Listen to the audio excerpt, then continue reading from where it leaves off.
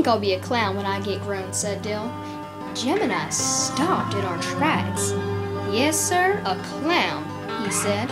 "There ain't one thing in this world I can do about folks except laugh, so I'm gonna join the circus and laugh my head off." You got it backwards, Dill," said Jem.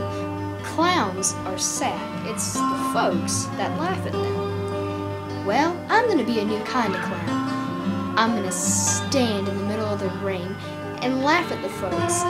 Just look yonder," he pointed. "Every one of them ought to be riding broomsticks." Aunt Rachel already does. Miss Stephanie and Miss Rachel were waving wildly at us in a way that did not give the lie to Dill's observation. "Oh gosh," breathed Jem. "I reckon it'd be ugly not to see him." Something was wrong. Mr. Avery was red in the face from a sneezing spell and nearly blew us off the sidewalk when we came up. Miss Stephanie was trembling with excitement, and Miss Rachel caught Dill's shoulder.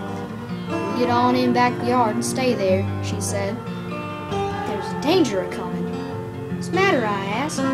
"Ain't you heard yet? It's all over town." At that moment, Aunt Alexandria came to the door and called us, but she was too late. It was Miss Stephanie's pleasure to tell us, this morning, Mr. Bob Rule stopped Atticus on the post office corner, spat in his face, and told him he'd get him back